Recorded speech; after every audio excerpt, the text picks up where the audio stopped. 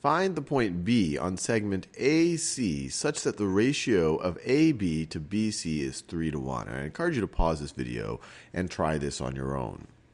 So let's think about what they're asking.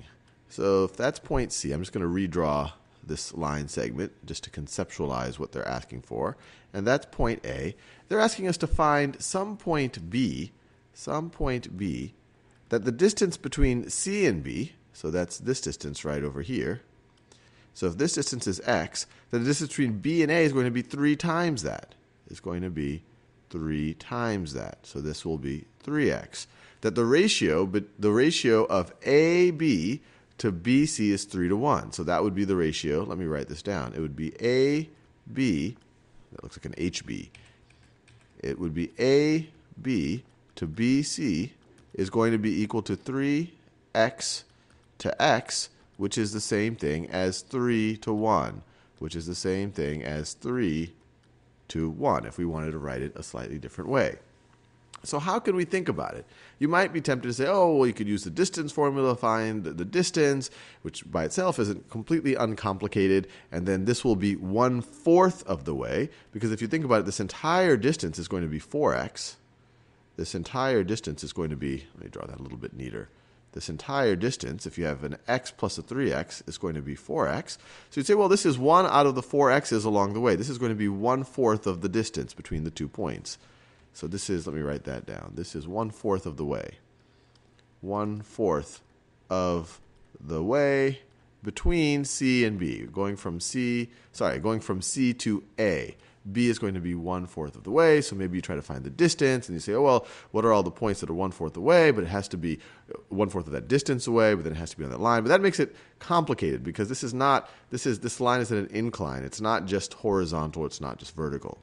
What we can do, however, is break this problem down into the vertical part, the vertical change between A and C, and the horizontal change between A and C. So, for example, the horizontal change between A and C, A is at 9. A is at 9 right over here.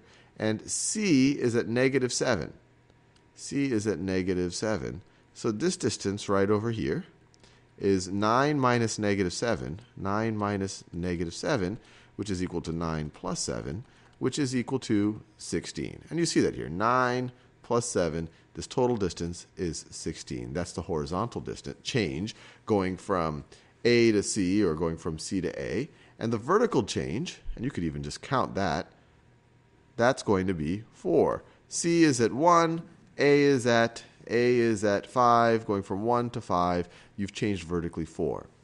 So what we can say, going from C to B in each direction, in the vertical direction and the horizontal direction, we're going to go 1/4 of the way.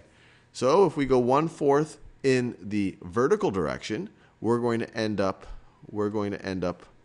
at y is equal to 2. And if we go, so I'm just going, starting at C, 1/4 of the way. 1/4 of 4 is 1. So I've just moved up 1. So our y is going to be equal to 2. And if we go 1/4 in the horizontal direction, 1/4 of 16 is 4. So we go 1, 2, 3, 4. So we end up right over here. Our x is -3. So we end up at that point right over there. We end up at this point. This is the point -3, 2.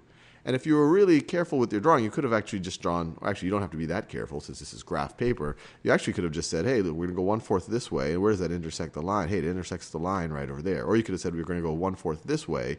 Where does that intersect the line? And that would have let you figure it out either way. So this point right over here is B. It is 1/4 of the way between C and A. Or another way of thinking about it, the distance between C and B, which we haven't even figured out. We could do that using the distance formula or the Pythagorean theorem, which it really is.